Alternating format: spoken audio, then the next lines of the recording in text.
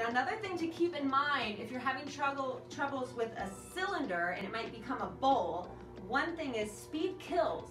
Once it's open, speed will whip it out and make it into a bowl. Another thing that makes it a bowl instead of a cylinder is that inside hand thinks it's the boss, and the inside hand will push out and it will just stretch it out. It'll just press and be like, hey, I'm the boss, I'm still the boss, but it's not the boss. The right hand is the boss, and to get that height, your goal is to keep a volcano shape or a Hershey Kiss shape as long as possible.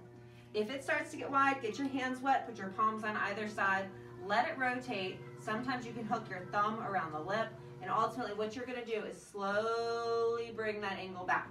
And you wanna start right beneath the problem.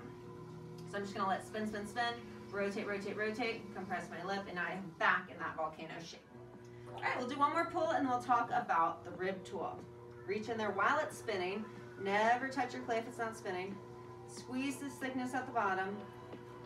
Now, cylinders, I think, are one of the hardest forms on the wheel, so that's why I like to start my beginners with a cylinder, because if you can throw a cylinder, then you can pretty much throw anything. Compress my lip.